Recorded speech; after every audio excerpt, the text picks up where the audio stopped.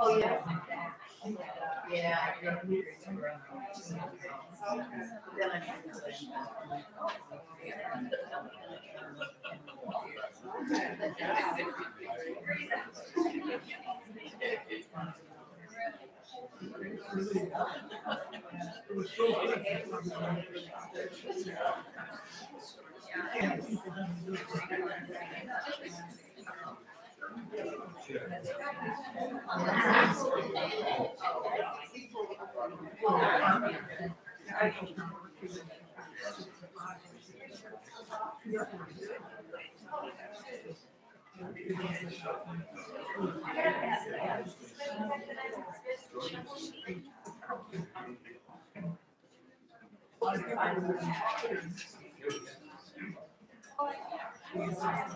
Oh, you like that?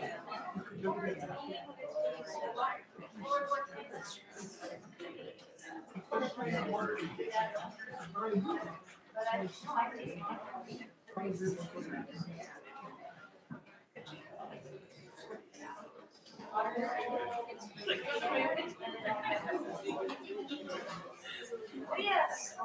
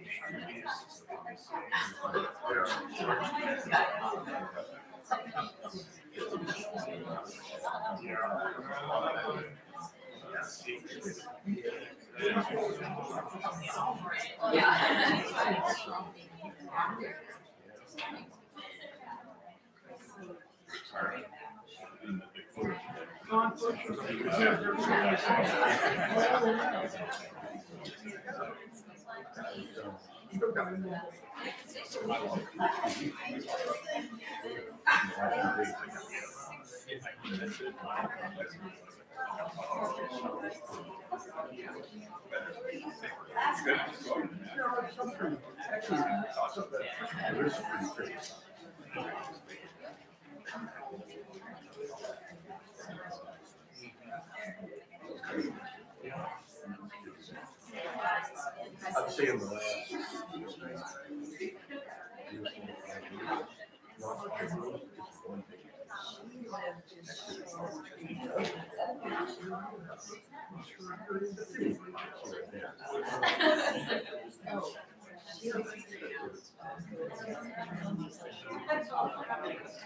And I think it's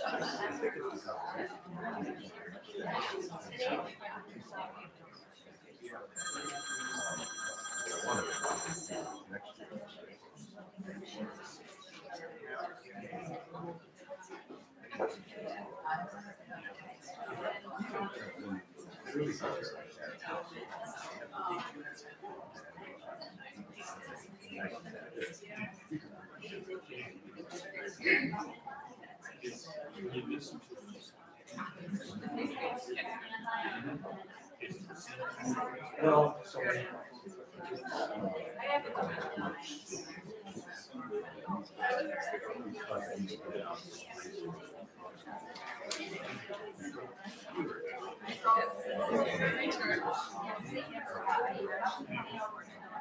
So, yeah, so. But I'm not.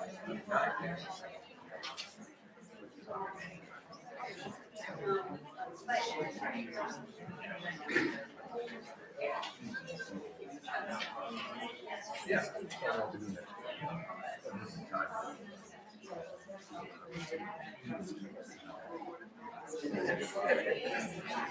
Well, not.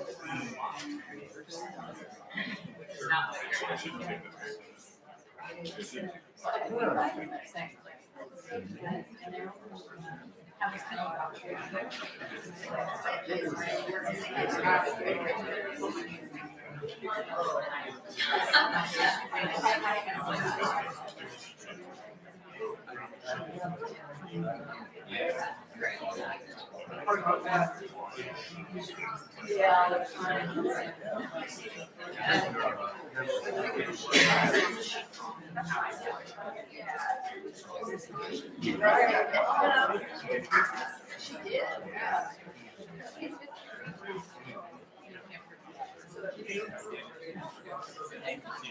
Oh, right.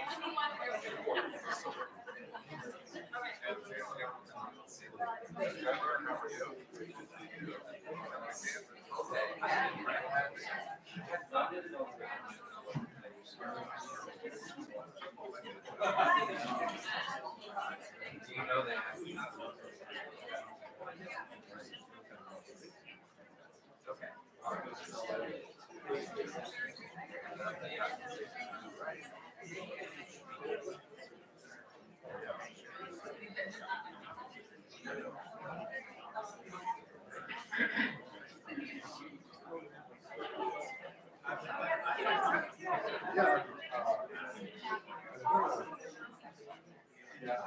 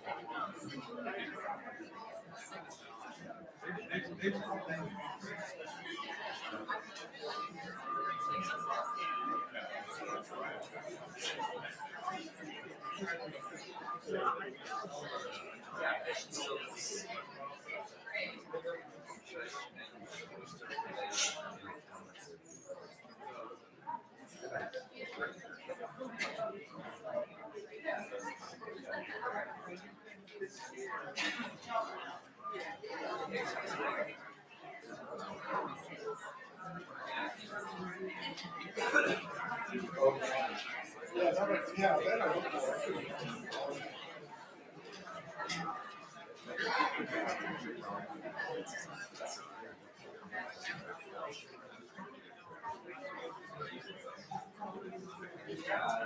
Hey, Bob, you want to get in here?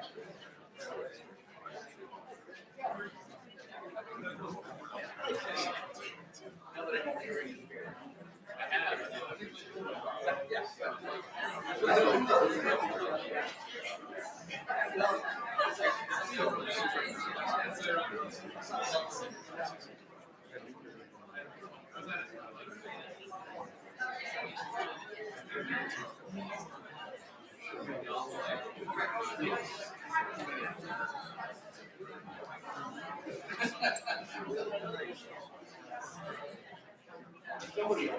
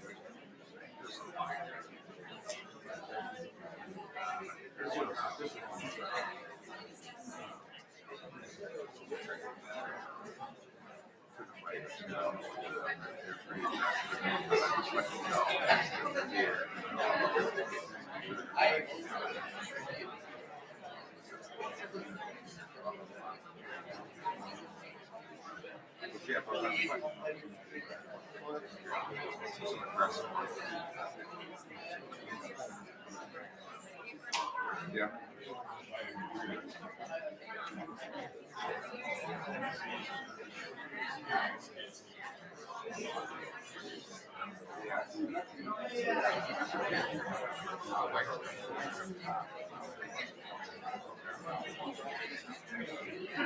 Good luck. If you want this, do you want the whole thing? Oh.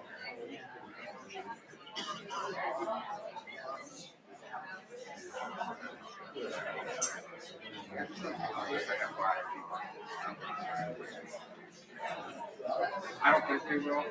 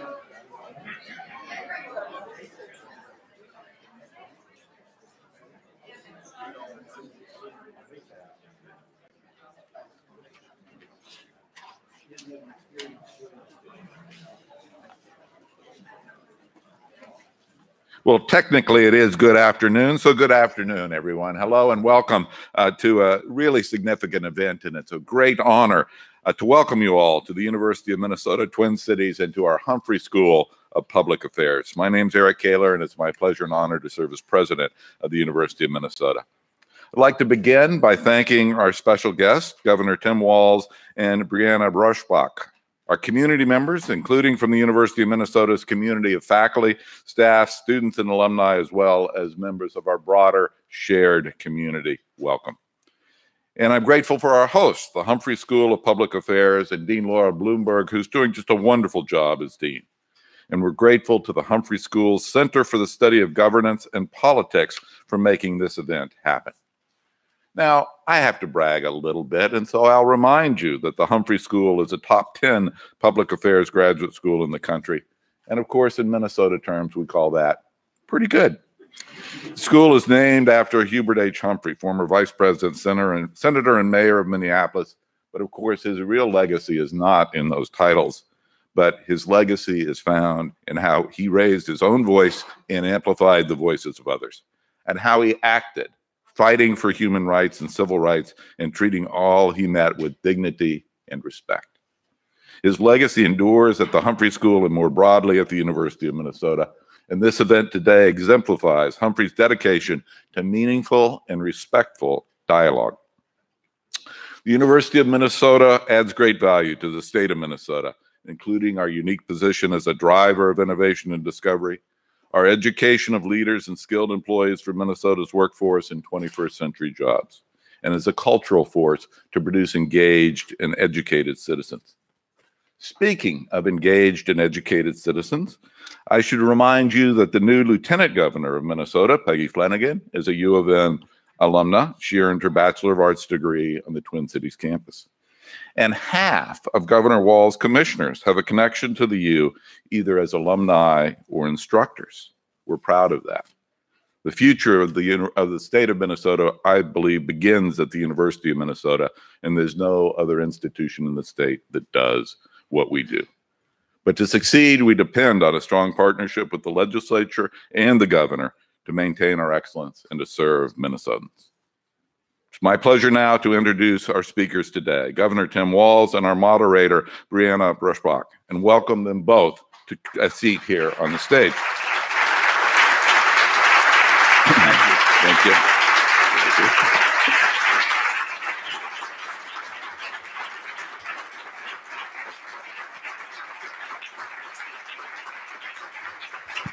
As you know, Tim Walz is Minnesota's 41st governor. Governor Walz served 6 terms in the U.S. House of Representatives from our 1st congressional district, and before that election, he served 24 years in the Army National Guard and was a teacher and coach.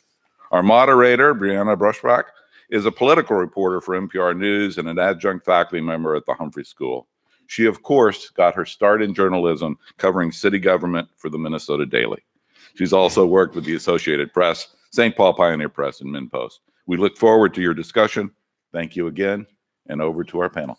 Thank you. Thank you, everyone, for being here. It looks like we have a full house. And thank you, Governor, because I imagine you're a little bit busy right now. You have a budget due next week. Just a bit. Yeah, no, well, glad to be here. We appreciate you spending this hour with Absolutely. us. Just a quick programming note. I have a lot of questions to ask, but I'm sure you do as well. If you haven't grabbed a note card already, they should be going around. Just fill out any questions you have, and they'll be brought up to me at some point, and I'll try to get to as many of them as I can. But I figured we'd start with some of the news you made yesterday on the Line 3 proposal. You decided to continue a petition started by the Governor Dayton's administration, and in doing that, you said projects like Line 3 need not only a building permit to move forward, they also need a social permit. Could you explain a little bit more what you mean by a social permit? Because I haven't heard that term before. Sure. Well, thank you to President Kaler and to the Humphrey for having us. Brianna, thank you, and each of you for taking time to engage in the civic discourse that matters. And we did get started right out of the gate with one that I know is very passionate to people, and this issue of how we view energy, how we view a future moving away from carbon-based fuels, how we view projects as they intersect with communities. And in Minnesota, that means intersecting with 11 of our sovereign nations who have a different intersection with state government and federal government. With that being said, on these issues of energy, my time in Congress, I think for most of us, it seems a little ludicrous that in 2019 you have to confess that you believe in the science of climate change. It's there, but the reality of how quickly are we able to move, because we move at a glacial pace in legislation, and I think many of us feel like there's not time to move at that pace. And so trying to figure out how do we set those goals. What I've always stated on these types of projects, that we need to follow the science, we need to follow the law, we need to follow the process. One of the things is that certainly in the case, science can be changing, laws possibly, process maybe. And in this situation, I think the belief is, and when I talk about that, the law as it's written and what's at stake on this is the certificate of need that the Public Utilities Commission issued is written from a statute that deals with power plants, not pipelines. So the interpretation of the 12 points that were in there to show certificate of need, 11 of them were relatively non-controversial. The one on need and how do you measure need is obviously very controversial for people based on this idea of how do you know you're going to need this much fossil fuels if next week you're going to unveil a budget that tries to move us to electrification of our transportation grid. And so my take is that the process was being followed. And when the Dayton administration and the Commerce Department determined that they were going to appeal the certificate of need to get clarification from the appeals court, which is the rightful way they can do that, outside groups can do that, but having the Commerce Commission do it was something a little different. Once they did that, it's my belief that that became the process. And that was moving forward other than a technicality that vacated it. And it felt like there was an expectation amongst people that this should be heard in court on appeal to determine going forward. I also think it gives us an opportunity to reset maybe some of these relationships of how do we deal with those sovereign nations? How do we talk about, because some of them have come to agreements with Enbridge, and that is between their sovereign government and Enbridge to come up with that, and then Minnesota to intersect with both of those. So my take is if you can't get people's buy-in to believe that there's validity behind a discussion, the social permit, it makes it very difficult to get these done without great disruption. And I think this is the best way to ensure that people now, at the end, and I'm sure you'll ask the question, certainly not going to please everyone. I certainly found out in this job, I now pretty much angered everyone on that. But I think it has to be able to principle. And I would just, end this question with saying this, that we're watching this play out on the federal level, the role of the executive as a co-equal branch with the legislative branch, that those believe that the executive should just have full authority to stop something outside the process, in my opinion, is a very dangerous proposition, because if you fall on the side and says, well, the governor should just stop this, it's the right thing to do, then you would be making the case that the next governor should just build one without any environmental review, without any process involved. I think I have to stay true to the process to ensure that that is the protection against the checks and balances being weakened. Well, what about the people who wanted this project to go forward, the business groups and some unions? They said the process was followed.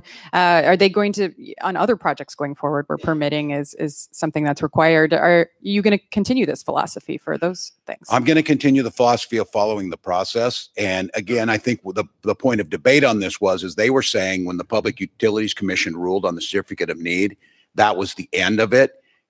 That could be, and I think that's a valid point to argue, until the administration entered into that and did the appeal. I think it would, again, we can differ on whether we interpret this right. It's my belief that a lot of people are under the expectation that that is part of the process. I think most of those groups know, and they believe that the court will rule fairly. And if they believe the Public Utilities Commission ruled correctly, then the appeals court will rule the same, and then they will move forward. Yeah. Well, you were back in Washington last week in the House. Didn't you just leave Congress, or? I did, but it was so great to be on the other side of things, because I told them this: everything I said about the federal government needs to do these decisions was wrong. The states need to make these decisions. It was in the Transportation Committee. Yeah, well, and you were talking about the gas tax there, which Yes. obviously was a huge part of your campaign. Not a lot of candidates have talked about that in their campaign before because they've seen it as potentially unpopular, but you did and you won. Do you see this as a mandate to take this issue now to the Capitol? Well, I was back to to the first hearing of the Transportation Committee was to talk about the need for infrastructure investments. And the National Governors Association, made up of the 50 state governors and the 5 territorial governors, picked me to go out and be the spokesperson for the governors who want an aggressive policy. And they did that, I think, for the very reason is conventional wisdom says don't run for office and tell people you're going to raise their taxes. That doesn't work. But here's what I am tired of. Don't promise people free stuff if you're not going to tell them how you're going to pay for it. And if you're not going to invest in infrastructure, that is not telling people you're lowering their taxes. That's telling them that they're going to continue to be in gridlock. They're going to continue to see deteriorating roads, and they're going to continue to add to the cost. So I hadn't seen this in decades. And if you get a chance and you have nothing to do in your life, go look at C-SPAN at that hearing last week. And it was bipartisan, including my friends, my Republican friends on the other side of the aisle, like Mark Meadows, who's the president's friend. You hear this name in the news. Mark in open hearing said, well, I'm willing to take that tough vote and potentially raise revenues. But what I need to see is your willingness to move these projects faster, to make sure that we're not holding them up in undue regulation, which my certainly pledges to do that and not cut environmental standards, but to try and move them quicker. There is a move to an understanding this nation's infrastructure is crumbling. It is not going to get better. And here in Minnesota on next Tuesday, and I was speaking with county commissioners, I'm going to propose a generational plan to move us towards a new infrastructure that is going to be based on electrification of our grids, of autonomous vehicles, of transit being central in the core areas, and ways that we can see transportation in livable communities and quality of life interchange together. And that is going to be proposing how you're going to pay for it. It's unfair for me to tell you I'm going to create this wonderful transportation system, and then they'll tell you, oh, and there's plenty of money out there. Well, then you go tell the nursing homes you're going to take the money from them to build highways, or you go tell the schools you're going to take money, or you come to the University of Minnesota and say you're going to double tuition costs because that's the only way to come up with the $18 billion over the next 20 years. I will be long gone from this job, probably long gone from this earth, but I have to figure out how to not just limp along with doing some things. And those who say, oh, just use the surplus, that will do it, or that surplus will shrink in the next forecast because that's the way things work. It's not dependable. And so I am going to propose that. We'll debate it here in Minnesota and come to a conclusion, but not doing anything on infrastructure costs billions every year. To not spend a penny on infrastructure costs us billions. Idling tax, accidents, safety concerns. I was one of those people who had nothing better to do and did go back and rewatch it. But that's why we're here. I'm curious, though, you talked about it in the campaign, but now you have to go to the Capitol. I mean, how do you get the legislature to do this? It hasn't been increased since 2008. And then it also took 20 years to get that done as well.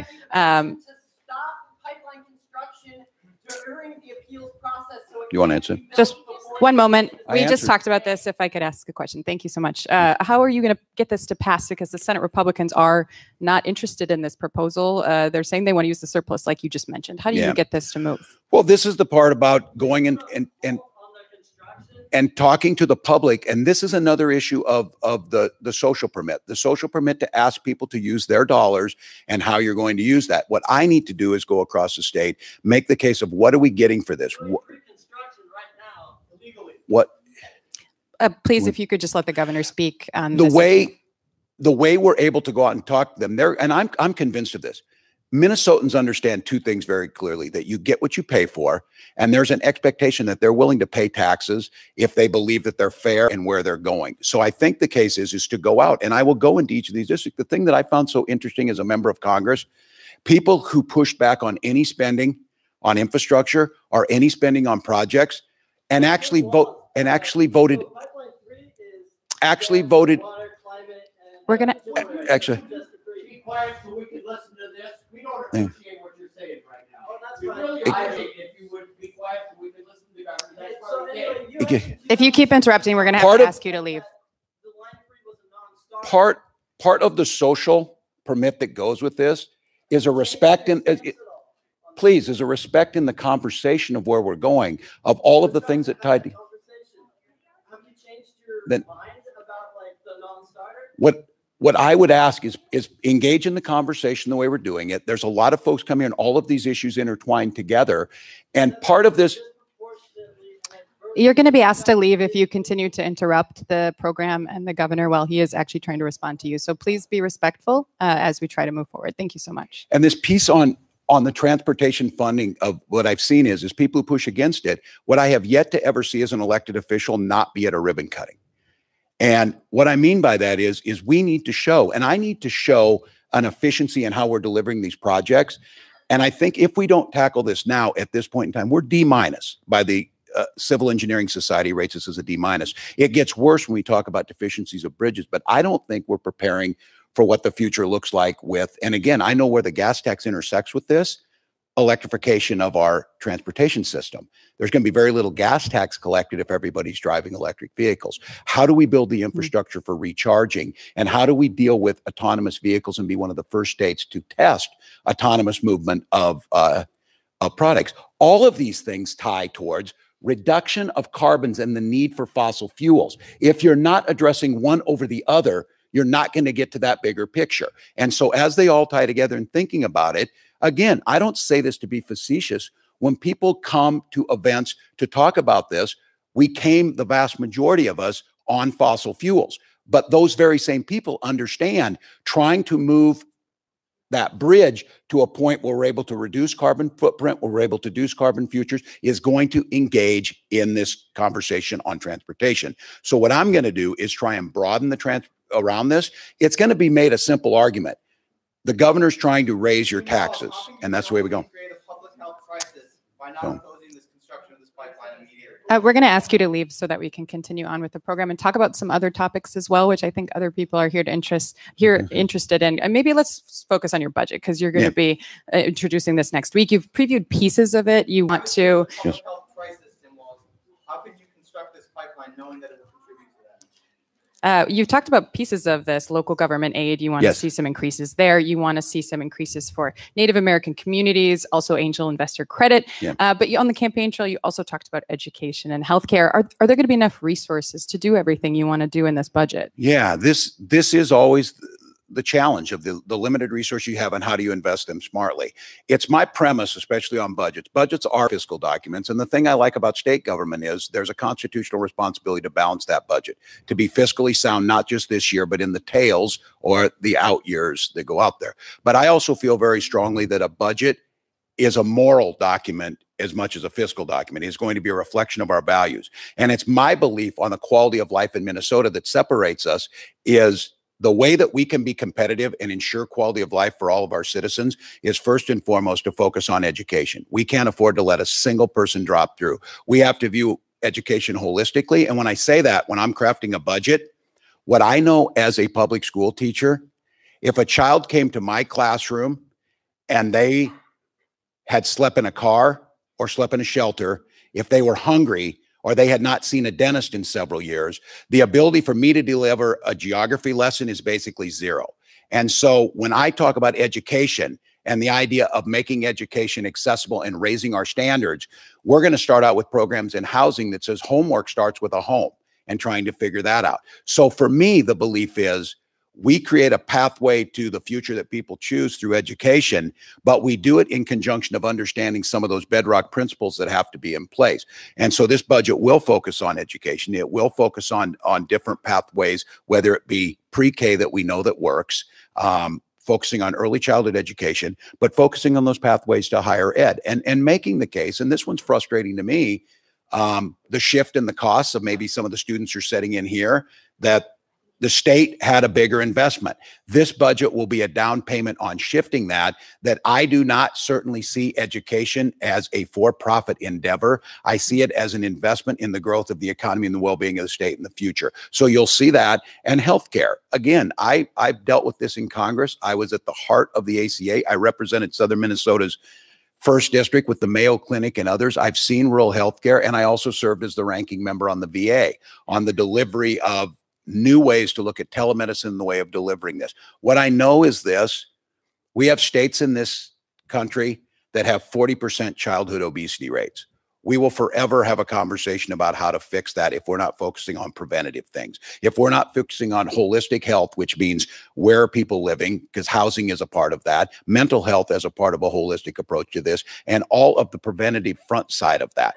Getting people healthcare is not only a moral responsibility in my mind, it makes good economic sense because it prevents the cost on the back end. So in the state of Minnesota, we rank very high, but we're starting to downslide on that. It's my goal that if you go hand in hand to have the best educated and the healthiest population, you will clearly have the strongest economy because you will have the best capacity to innovate, the best capacity to attract workers here. The third piece of that budget that's going to be there is community prosperity. This idea is that communities know best. So I'm talking about things like local government aid, county program aid, so that local communities have the capacity to make the investments as they see fit. I think we're at a point now where local communities,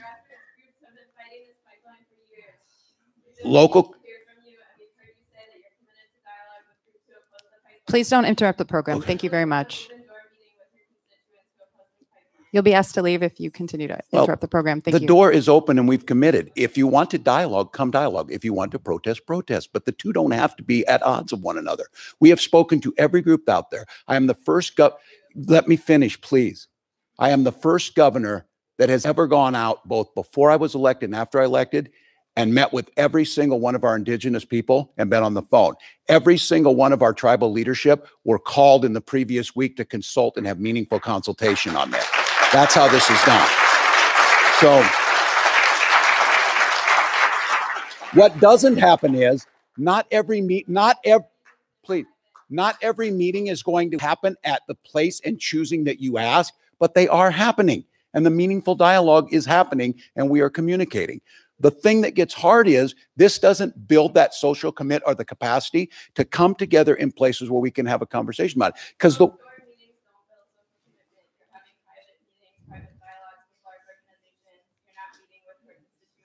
that is patently false. That is patently false because those have happened. But here's the thing, and I would ask before we move on to the rest of the questions. Dominating a question that's happening with child and mental health, dominating a conversation that people want to have about housing, dominating a conversation about the delivery of education and racial disparities, because that's not the issue you want to talk about at the time, is depriving us of that conversation. I can't help. Can you please leave? Thank you. If someone could please take them out of this so we can continue with the program. Thank you. Let's talk about healthcare, because this is going to be a big issue facing you this year. You have two programs that are set to expire, the provider tax, but also the reinsurance program. I'm curious what you want to do on both of those. I know you support the provider tax going forward, but Republicans are going to say it's a tax increase. And they actually said today they don't want that to go forward. So how are you going to push for that? Yeah, again, I'll often hear this it's a fair point to ask about a level of taxation, but that always has to be asked of what are you getting for those tax dollars? So when people tell me, and there are groups that are telling me their goal is to move Minnesota to the middle points of taxation, to be states 20 to 30 in that. Now, I would argue if you're going to move Minnesota from where they're at in investments, you're going to move us out of our position as a top education state, a top income state, a top outcome of healthcare, a top some of those. So it comes back and forth, meaning that it's a give and take if you do that. Now, I'm not saying that if you tax, you're instantly going to get good outcomes. What I can tell you is the provider tax in Minnesota was able to provide health care for thousands of people. We are the state with the most insured people, and we had, up until this year, the best health outcomes. We can do better with things like vaccination and different ways to deliver that. So the provider fee that was put in there, or the provider tax, the 2% on the providers, has provided that backstop that did all of that, and especially to rural communities. I understand from the provider's perspective that they said, this is hitting us, this is going on. I think most of us understand those get passed on to the consumer. So that is not an illegitimate argument. The point being is, if that is pulled back, it puts a $900 million hole in the budget. If it is not filled from somewhere else, that will take $900 million from higher ed. That will take $900 million from transportation. That will take that money. And that's a fair debate. What I would tell the Republicans is, I spent 2 years traveling this state, and I made the case that this is a state that invests in education, invests in healthcare, invests in community prosperity. I told them clearly before November that I believed we need to invest through a gas tax and we needed to renew the provider tax. I just remind them and tell them this, that a historic number of people voted for that belief was a better way for Minnesota to go. So I'm going to go and make that case to them that I'm listening and I'm open to this, but I am not willing to drop off 35,000 people off medical assistance or Minnesota Care. And I'm not willing to send us back in health outcomes that in the long run cost us more. So I will make that case. Reinsurance. This is a little more challenging. That 4 or 5% of your neighbors who fall in the individual market, they don't get their health care through their provider, they're not of Medicare age, and they're making too much money, 400% of the federal poverty limit, especially in areas like Southeast Minnesota, they are being asked to pay $26,000 to $30,000 for their health insurance with a $10,000 deductible. That is unsustainable. And again, those who say, well, we should let the market, there's no market in healthcare. There's not any real market that you're going to go shop. What's a appendectomy cost in Preston? Well, it's too much there. I'm going to go over to Rushford and get my appendectomy when I'm having this. And they're not going to post this because we know they're not the same. With that being said, I believe it's critically important for stabilize the individual market. But I do have to tell you this. I question those who say there should be a free market and opposed the ACA and fought against the risk corridors. Now are asking us to give hundreds of millions of dollars to the very insurance companies that are then going to try and deliver that care. I would argue that we need to secure and stabilize those individual markets. We need to triage our neighbors who are in that situation, but we need to spend our money more wisely and better on creating a market. And I have proposed in that case that there be basically the public option of the Minnesota Care buy-in that competes and lowers those premiums. Can you do both? Can you do reinsurance and a buy-in option this session?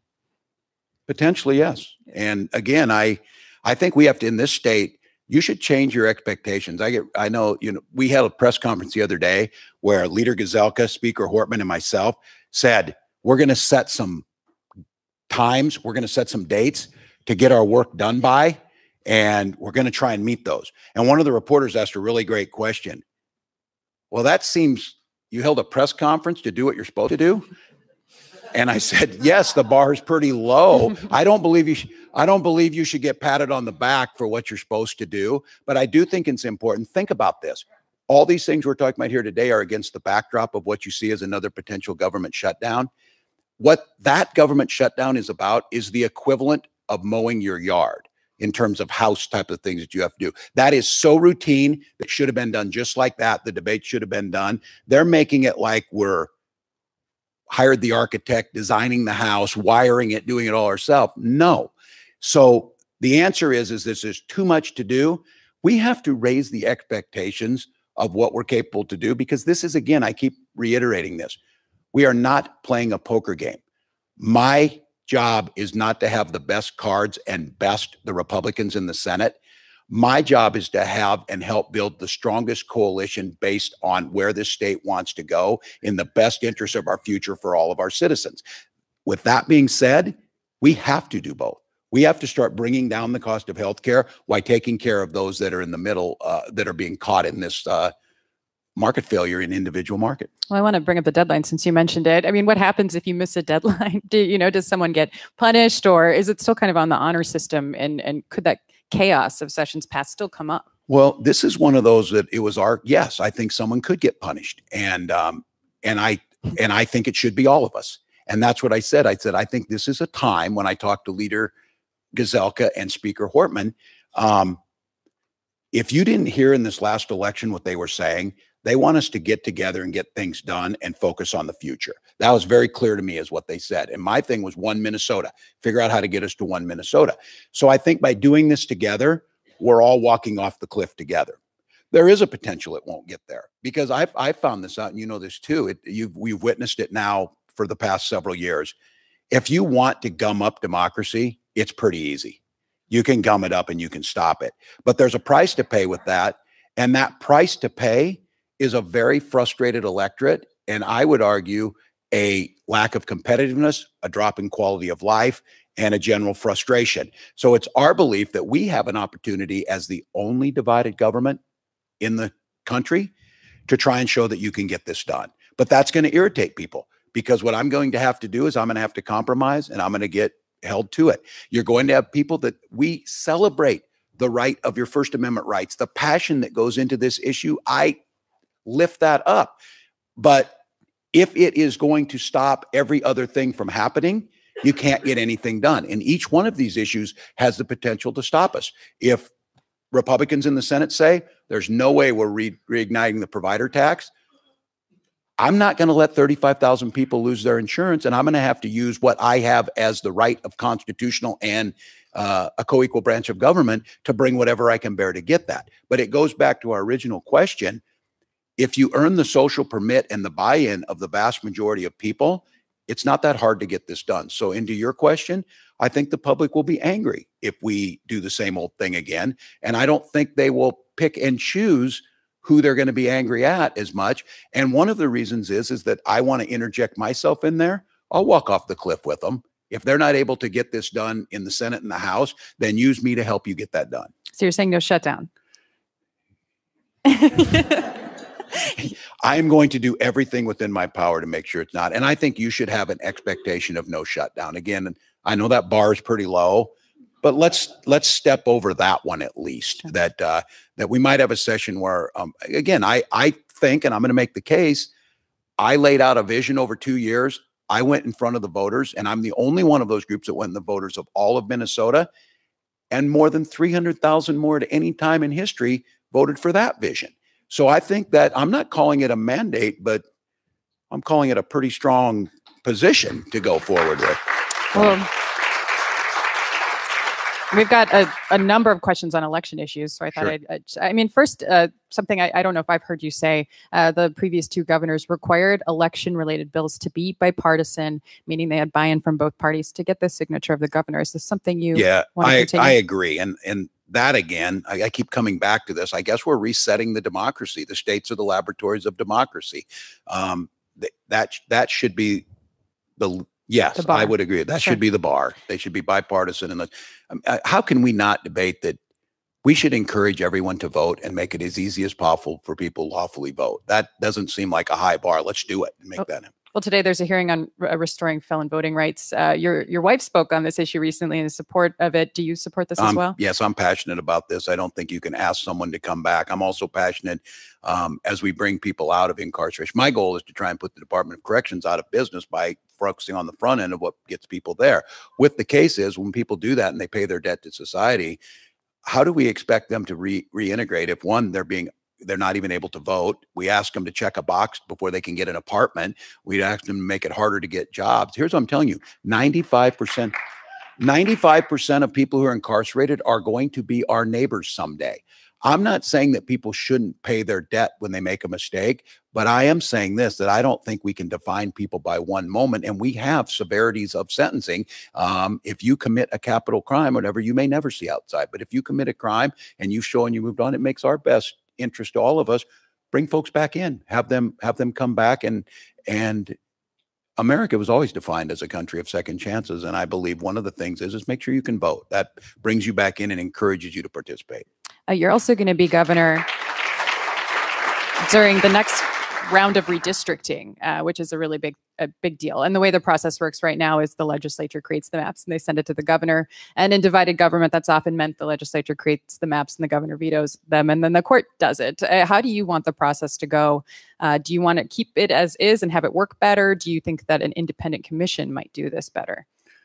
I got asked once, what did I learn from being in Congress? I said, well, one, I learned to never say it can't get worse. I did learn that.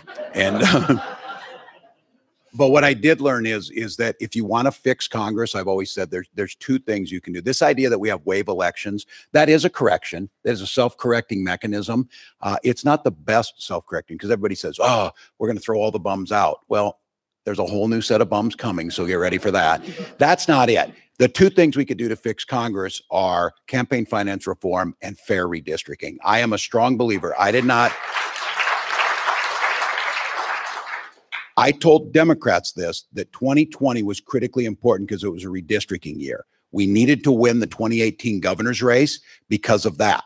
And I said, and I also want to be very clear is so that we could have fair, nonpartisan judicial or citizens redistricting committee to set fair districts, not so that I could gerrymander in favor of Democrats. I have no interest in that. I think we should move to a system that is fair outside of this, creates fair districts. Again, I have colleagues in the United States Congress. Some of them got 98% of the vote in their congressional district. I said, I wouldn't get that amongst my family or anywhere near that. So that disincentivizes compromise, because every one of those people that come from those districts, they fear compromise because they will get primaried from the left or the right, depending on where they're at. We need to fix that. It's just fair. That adage, I love it. Sometimes these sayings that go in or whatever, we should not have politicians or elected officials picking their voters. It should be the other way around, the voters picking their elected officials. So here in Minnesota, I would encourage us, let's go big on this. Let's lead in the nation on fair redistricting and get better government. You support medical and recreational marijuana, and there's a number of questions from the crowd about this. Yep. I'm curious, are you starting to direct your commissioners to look into how various pieces of a recreational program could actually look in Minnesota?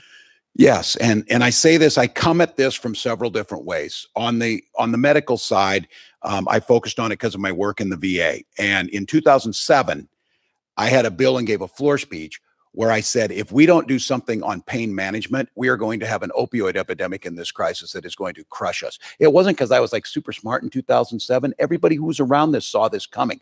And one of the things I heard time and time again, at that time, think about this. We didn't even bury our warriors who committed suicide in national cemeteries. We wouldn't honor them with a military funeral and that because we saw the mental health piece. We weren't offering yoga, acupuncture, dog therapy, mass therapy, whatever. You walk into Walter Reed right now, all of those things are offered. Another piece of that pain management and PTSD reduction was the look into medicinal cannabis. We couldn't even, it's listed as it's a category 1. We can't even do research on it. So I did something they said was impossible. There had never been a bill on cannabis reform ever passed out of a United States Congress committee. We passed one last year because I built a coalition that included advocates for cannabis legalization and the American Legion and the VFW. So my take on this is that, again, my premise is prohibition rarely works. I tend to trust adults to make adult decisions. I think that turning a blind eye of those who say, well, people are going to drive on this, it's going to cause this. It's happening right now. We spend $40 million a year on law enforcement. And most of you in this room knows the racial disparity that goes into this and the incarceration rates are part of the problem with some of the systemic issues that we have. So I have made the case, what we need to do on this, let's put a good plan in place. I've directed my commissioners to look at this. We're looking at states like Vermont and Colorado and others. Some have implemented, some have not, to come up with a proposal that does smart regulation, that makes sure that there's money being put into pain management and addiction services, using the extra to try and go into education and give people opportunities, but putting in place where an adult at age 21 would have the opportunity to make a wise and informed decision. If they violate that, there certainly would be things in place, but it just makes sense to me that we could do this smarter, we could do this better, we could get a better handle on what's there, and then go back. And I've asked them if anything we do on legalization of recreational cannabis must be tied to expungement of records and bringing people out of that. So.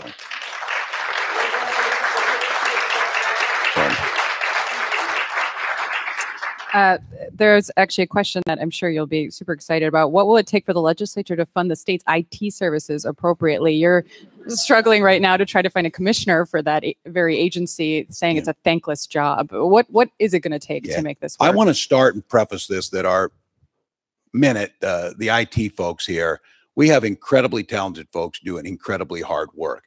And I'm certainly not going to make any excuses, especially for the MNLARS system in licensings. I'll mention that just a bit. We have to take responsibility, and I own that. But I also know on the day that we successfully launched the update to MNLARS, if any of you are waiting for specialty plates or title transfers, we launched on Monday, and it seems like that's working. But on that very day, we know that Wells Fargo had an outage and things. IT is hard. IT vision.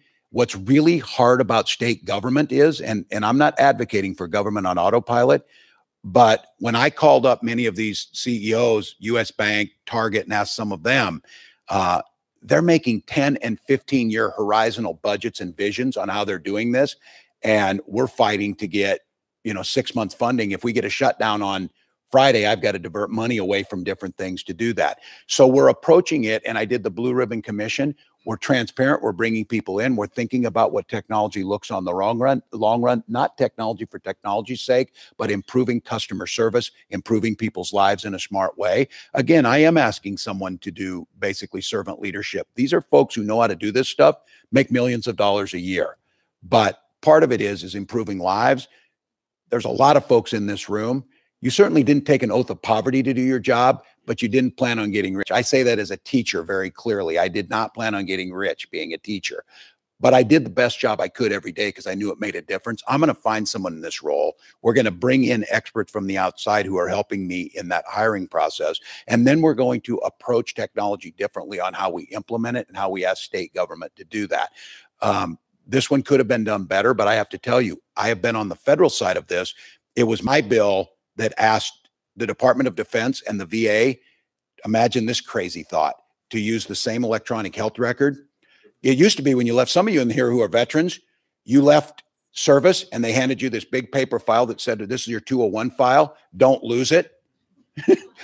Because you were going to get every shot again and everything that happened to you and you're going to have to prove it. It makes sense that they talk together. But those of you who are familiar with technology and electronic health records, it is much more complex than a database and just plugging it in. With that being said, I can tell you that we're taking an active role, especially in MNLARS, that we have done go, no-go meetings where I sat in there with the engineers. I wanted it to look like the NASA room before you did a launch on this latest one, because I said, I've been in this job 4 weeks, and you're going to launch the fix to MNLARS and just kind of see what happens.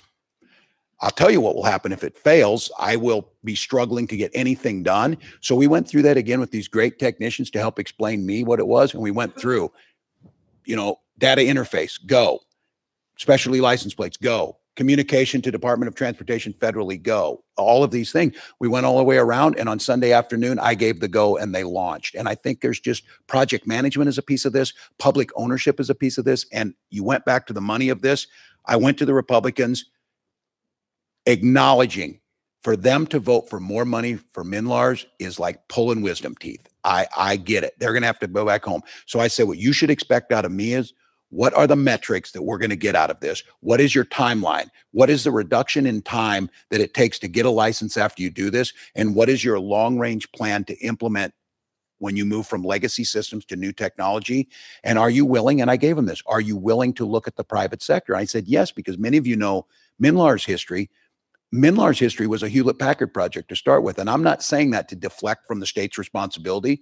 What I am telling you is it's not a magic bullet just to say we're going to give this to the private sector. Because again, those who said, how hard could it be to get a license? Why don't you just go borrow Wisconsin's? Because Wisconsin's laws are different than ours. And so when the legislature puts things in, the software has to match what the law says. When do you get a provisional license? What happens when your license comes back after losing it for a suspension? All those things are part of the system. Not excuses, but reasons for why this was more complex. But if you need a specialty plate, go get it quick. I want to let the state for the record that you brought up MNLARS on your own. I didn't even have to ask about it. Oh, I'm owning that thing now. I know that, whether I like it or not. Oh, there's a report due out tomorrow on the from the legislative auditor. How bad might that be? Here's what it is. It is going to be honest.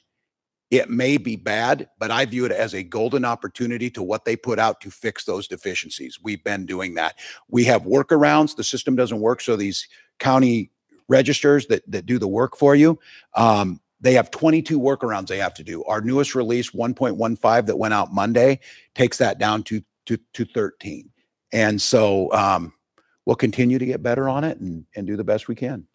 Well, this is sort of an admittedly self-serving question, but the executive branch is subject to the Data Practices Act, and as are your agencies. But that hasn't always meant in the past that journalists and citizens are able to get information easily. How are you going to respond to requests from journalists and anyone who might ask for data that your administration might not want them to have? Yeah. Well, I've always erred on the side of, and this is a history of this. I'm not asking you just to believe me. I am the author of the Stock Act that said, you know what?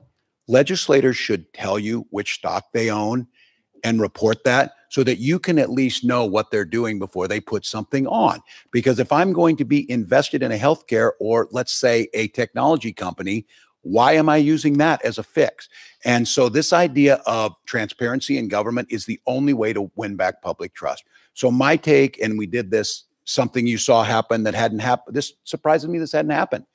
We invited the media and everyone to hold a hearing on corrections.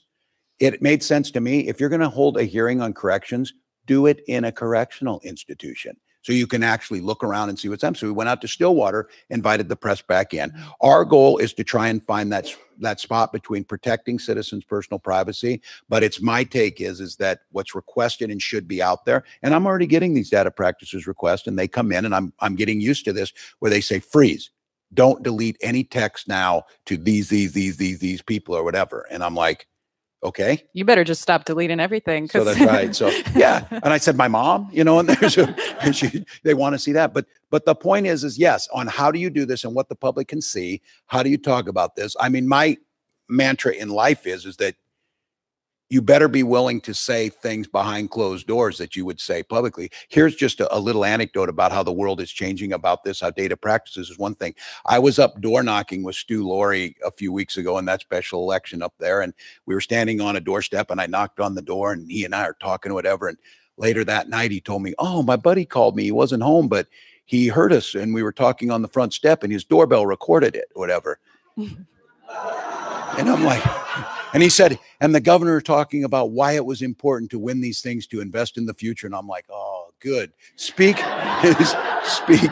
I wasn't complaining about something or the bad chili I had at home, whatever it would be, trying to make the case that for all of us, I'm not talking about making people paranoid, but I think the only way that you can trust is, and I mean, I get it. The folks who were here earlier, if they believe those decisions are being made behind closed doors, they will never believe in the social permit. Now, in all fairness, people say, oh, you're Pollyannish to get people to believe. I supervised the high school lunchroom for 20 years. I'm not naive. I am not naive, but I am willing to say on this data practices, we should try our best and be held accountable. We may disappoint you, and the decision will certainly not be on what you should see. It may be on privacy and how things are going, but I encourage you to keep doing that. That's why I push the Stock Act and some of those things. Well, you also brought up the Senate special election, which was a DFL seat for decades and I don't think, go the way you maybe wanted it to. What do you think happened there, and what does it mean for this session to have a little bit more comfortable Republican majority in the Senate? Well, and again, I certainly take criticism on it, but several things went into that decision. First of all, when it comes to election, I trust voters. So they made the decision they made, and I trust them to do that. With that being said, it was my responsibility to go out and find the best commissioners possible to deliver on these. And in the case of that, Senator Laurie, now Commissioner of Human Services, I interviewed incredibly talented people. I believe he has the best capacity to serve you as the citizens in the largest agency in the state government, the largest expenditure in state government, and I think could be argued the biggest impact for so many people from birth to death. So it changes it a little bit, but I think the goal on that, I trust that Senator Rarick, who was elected, will serve his constituents well. I certainly, yes, I think having a Democrat would be there, but in that case, they elected a senator who supports the gas tax, so that will move in our direction. And I think the citizens of Minnesota made their voice heard in that special election, and we'll work with them. I certainly respect that election certificate, and I will take the criticisms of maybe you put a seat at play. The greater good for Minnesota outweighed that to find the best qualified person to serve them, and that's the choice I made.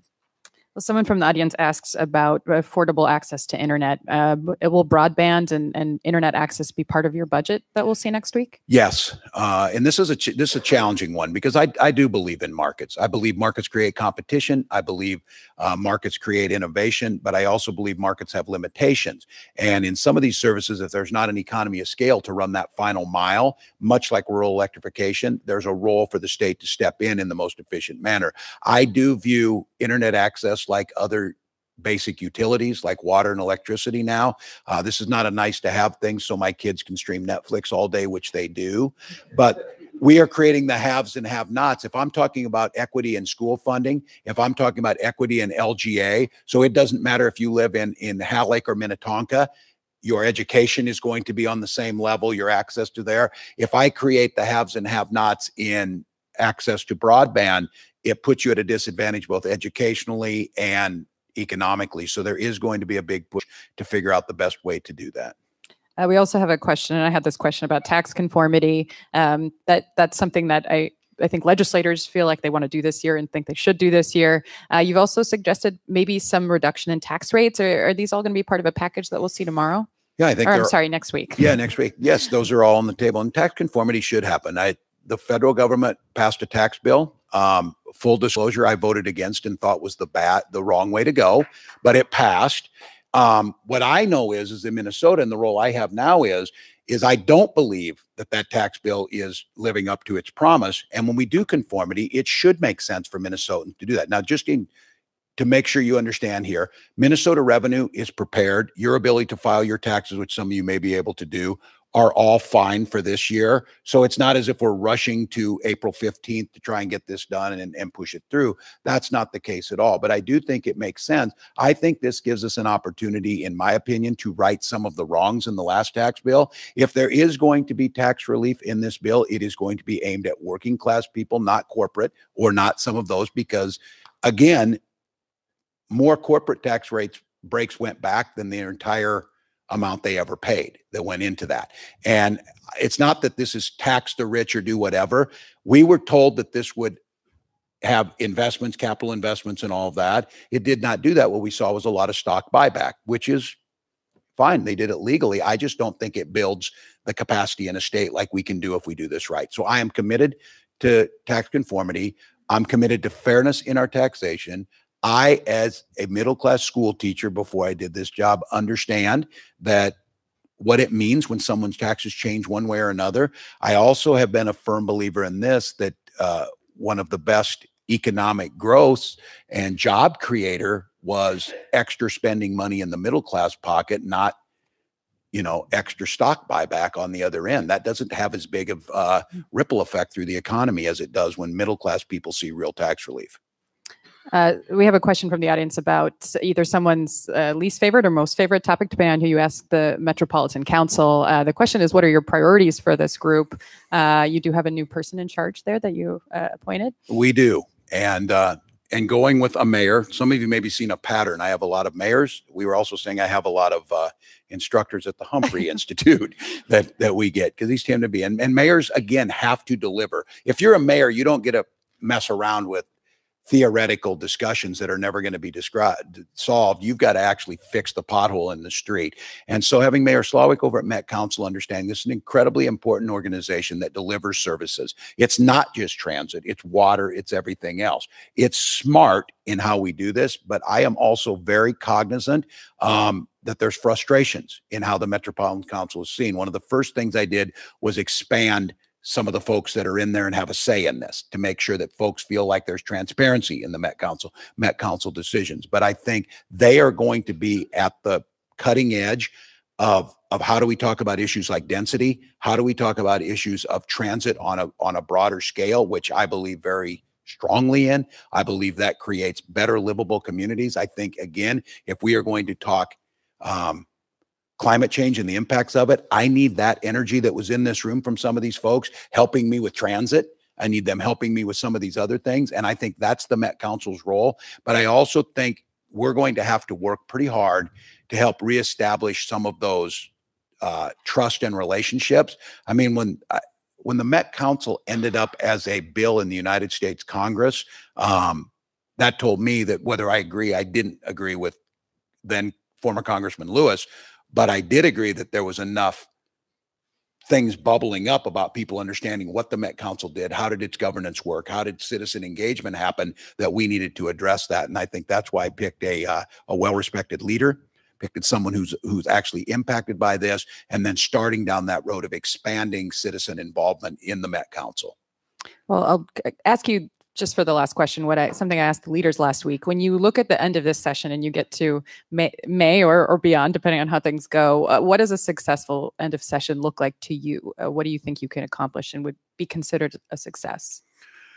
Well, I think we took the priorities of Minnesota, that we started to move and put the down payment on that generational change and in education, of making sure we bring back equity to education funding, creating those paths for career development, that we actually are moving towards a real solution, not just a Band-Aid on healthcare and healthcare costs and ensuring, again, my goal on that is, and I feel a sense of urgency on this, is that healthcare is a basic human right, and Minnesota should be able to deliver that to all of its citizens. And let's figure that out, how we're going to do that. And then I think that the session ends with some of those, again, these are my priorities, but that they're done in a way that was respectful, that the debate was honest, heated at times, but not personal. And we start to move forward on what the reality is. Because here's the situation. The roads are crumbling. They're at a D-. We have to come out of this with a plan to try and get there. I have laid out mine. I am open to some other options on that, but to come out with nothing, I'm not willing to accept that. And then I think the whole tone and the way that the openness and transparency of the process was heard, I think the healthiness of the debates and the vision that goes into them on both sides is played out in the public's mind. And we walk away shaking hands and believe that Minnesota got a little bit better in those promises that we have, that you should have the opportunity to achieve the dream for you and your family. You should have safe and prosperous communities. We should reduce the inequities that we have in education, in housing, for our communities of colors. Those things should all be part of what we're moving towards, and then laying the groundwork for going to the next one. I always say this as a coach. People don't like to hear the football analogies or things like that. I watch the difference between winning programs, whether it be speech and debate or theater or football, is seeing this as a long process and not seeing each season in itself as a siloed up, meaning we need to get done with this and not start at ground zero next time, but start where we ended and then keep moving. That's how you keep elevating things up instead of it just spiraling down. And each session is the same old stupid nonsense, the same old debates. Let's clear the underbrush and pass some things we can pass. We should have an opioid bill. We should have a distracted driving bill. We should have a voting bill. Those things should come in the next month or so. Get those done, move on. Well, this concludes this part of the program. Just hang on just for a second, Governor. Kate is going to do a few remarks and then we'll leave. Thanks. Yeah. Well done. Thank you so much, everyone, for coming today. Thank you, Governor. Thank you, Brianna. We're glad to see everyone here. On behalf of the Center for the Study of Politics and Governance, I want to give an acknowledgement from Larry Jacobs, who, for those of you who are frequent flyers at our events, are used to seeing Larry up on this stage. He is currently out at Oxford in the UK. So what time is it? He's probably finishing late dinner now. So he'll be back with us next month to be with us for our upcoming programs. I do want to let you know about a few upcoming CSPG events. I know many of you enjoy these. We have one, registration is already open for an event on February 26th, and that is on women leaders in both the Minnesota legislature and in U.S. Congress. That's going to be hosted by the excellent Catherine Pearson, political science professor here, and featuring former state representatives Erin Murphy and Jennifer Loon. So that's February 26th here at noon. On March 1st, for those of you who come from Southeast Minnesota or have any friends in the Southeast Minnesota area, we're going to be on the road down in Austin and hosting a conversation as part of our Courageous Conversations series around the state, looking at the aging workforce in the state, and in particular, how older adults can be part of the solution to some of Minnesota's workforce challenges. So I invite you to join us in Austin on March 1st. And then registration is not yet open, but very soon. So keep an eye out for, this is going to be a great conversation with former Congressman Eric Paulson, and that's going to be hosted by Public Radio's Gary Eichten. So Gary Eichten and Eric Paulson, the date for that is March 12th. And so if you get our emails or go on our website or Twitter, just keep an eye out for when registration opens for that one, because I think that's going to be a popular event here at the Humphrey School.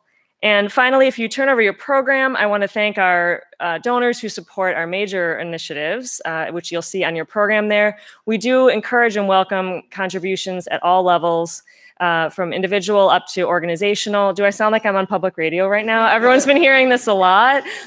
These programs are truly supported by public support, and I do invite you to join us. Gifts to our center come through the University of Minnesota Foundation, so that is a charitable gift to the U of M. And so if you're interested in exploring that, again, at any level, I'd love to talk with you. My email and phone is on the back of your program there, and I invite you to join us. If you, in particular, and I know you do because you're here, even though it's snowy and the roads aren't great, if you enjoy these face-to-face, substantive, conversations, particularly bringing forward different voices and combating some of the siloing and polarization that we're seeing. That's our goal, and we know and we hope that you continue to be here with us. So I'll turn it back to Brianna to close our program today. I don't have too much more to add. I just want to thank the governor for his time. It's really generous of you to spend this time.